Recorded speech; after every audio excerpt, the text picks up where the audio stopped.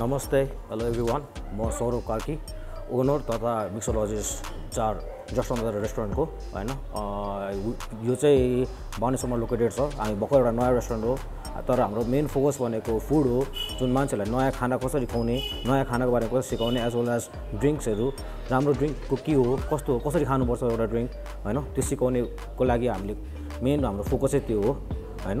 So म तपाईलाई आज चाहिँ एउटा ड्रिङ्क कसरी बनाउँछ के हुन्छ र त्यो ड्रिङ्कको स्पेसालिटी के हो त्यो ड्रिङ्क कसरी खानुपर्छ भनेर म तपाईलाई सिकाउन गइरहेको छु। सो त्यो अनुसारले अब एउटा ड्रिङ्क हैन दुईटा ड्रिङ्क बनाउँ आज।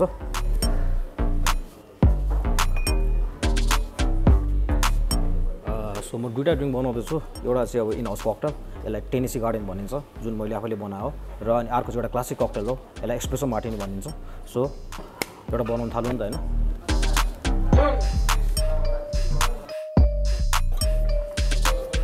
ल मैले मेरो प्रडक्टहरू अगाइसकेँ जुन मलाई मेन चाहिने हो। सो अब म स्टार्ट गर्छु हैन।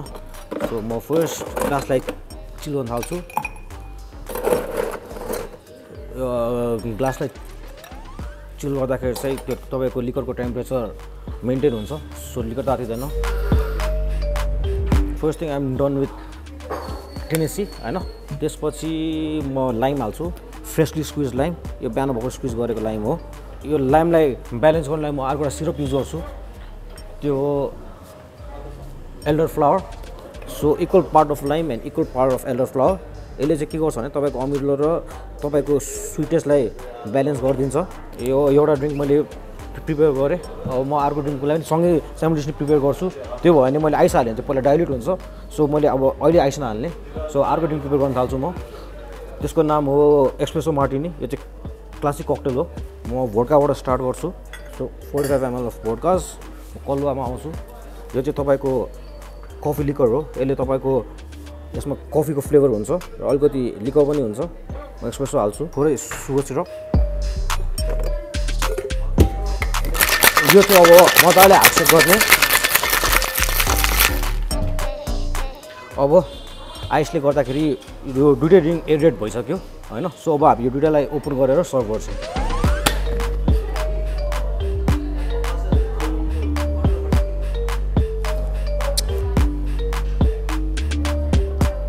यो चाहिँ के हुन्छ नि अब एक्सप्रेसले गर्दा एउटा राम्रो फ्रथ पनि बन्छ अनि एडेड भएर मजाले एडेड भएको छ। सो यो ड्रिङ्कलाई तपाईँले बस्न दिनुभयो भने if you let it still यो मजाले फ्रथ बन्छ। अब म अर्को ड्रिङ्क पोर गर्छु। मैले चाहिँ यसमा आइस हालिनँ किनभनेदेखि ग्लास पहिलेदेखि चिल छ तर इफ ग्लास चिल छैन भने तपाईँले आइस पनि हाल्न सक्नुहुन्छ। सो म दुईटै ड्रिङ्कको लागि गार्निस रेडी गर्छु। यसको लागि चाहिँ यसमा लाइम भएकोले म लाइमले गार्निस गर्छु। अब मैले लाइमको एसेन्सियल ओइल्सहरू निकाल्छु हैन। ग्लासमा तपाईँलाई त्यो लाइमको राम्रो फ्लेभर आउँछ भनेर लाइमलाई रेडी गर्छु र तपाईँको गार्निस रेडी भयो है। अब म यसको लागि गार्निस निकाल्छु। यसमा कफी भएकोले म बिन चाहिँ युज गर्छु। That's how I garnish espresso Martini.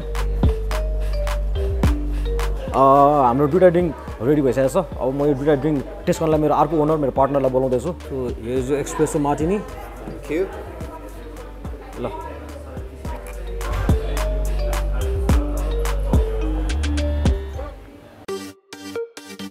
सर्वश्रेष्ठ खाता खोलो है आज नै सर्वश्रेष्ठ बचत र मुक्ति खाता।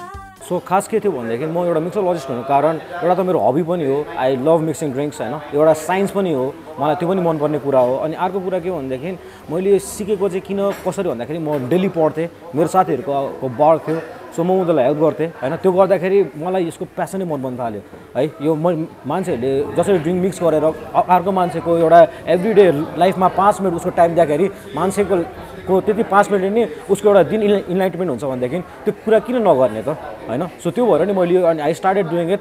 त्यसपछि मलाई यसलाई अझै राम्ररी सिक्न मन लाग्यो। त्यसपछि मेरो एउटा दाइ हुनुहुन्छ किकी भुटिया हैन। मैले उहाँसँग गएँ भेटेँ उहाँसँग पर्सनली सिकेँ। उहाँ र म बसेर उहाँले मलाई राम्रो सिकाउनु भयो। अझै मेरो जे स्किल्स थियो त्यो स्किल्सलाई उहाँले मलाई एकदमै रिफाइन गर्न हेल्प गर्नुभयो। अनि after that I started working various ठाउँमा म इभेन्टहरू गर्थेँ। म्याक्सिमम् म इभेन्टहरूमा हुन्छु। म इभेन्टहरू गरेर आउँछु हैन। अनि सो त्यो इभेन्ट्सहरू भयो प्लस अनि अब आफ्नै बार छ हैन।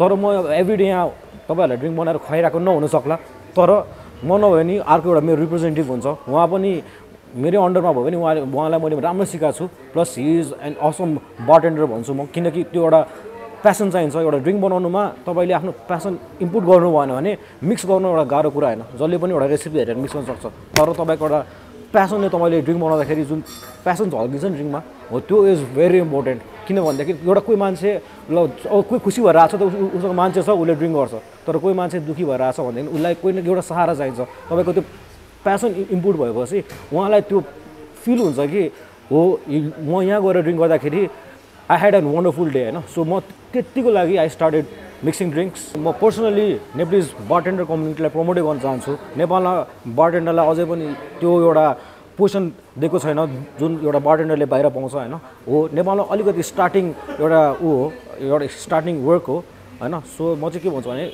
एउटा बारटेन्डरले आफ्नो धेरै मिहिनेत गरेर उसले एउटा ड्रिङ्क मिक्स गर्न सिकायो भन्छ होइन अब नेपालमा तपाईँ अब म एउटा प्रिभिलेज मान्छे हो सो त्यही भएर मलाई त्यस्तो गाह्रो छैन तर एउटा नर्मल कोही मान्छेले बारटेन्डर सिक्छ भने उसले आफ्नो बारटेन्डरबाटै उसले आफ्नो करियर बनाउन सक्छ नसकिने होइन नेपालमा यो स्टार्ट फ्रम लो जहाँ पनि त्यही हो तपाईँले एक्सपिरियन्स माग्छ तर त्यो एक्सपिरियन्स छैन भने तपाईँ नडराउनुहोस् होइन तपाईँ मिक्स गर्दै जानुहोस् you learn more the more you learn the more you earn भने जस्तै हो क्या सो तपाईँ त्यो अनुसारले आफूलाई अगाडि बढ्दै जानुहोस् आफ्नो स्किल्सलाई स्टार्पन गर्दै जानुहोस् you will have a wonderful journey through out your life being from an educated family आफूले पढेको कुरा वाज समथिङ एल्स मैले बिबिए गरेँ मैले एमबिए गरेँ यो कुरा मैले पढेको होइन सो अब के भन्छ भनेदेखि तँ रक्सी मिक्स गर्ने भन्छ सोसाइटीले होइन यो गरेर तर वन्स यु अचिभ तिमीहरूले जे गरेर छ नि यु विल अटोमेटिकली ग्रो क्या अनि त्यो भनेको सोसाइटीले जब गरेर देखाएपछि त सोसाइटी विल एक्सपेक्ट द्याट त्यो नगरिकन म सक्दिनँ होइन यस्तो यस्तो भन्यो भनेर आफूलाई डोन्ट लेट योरसेल्फ डाउन बढ्दै जानुहोस् गर्दै जानुहोस् you obviously have an amazing life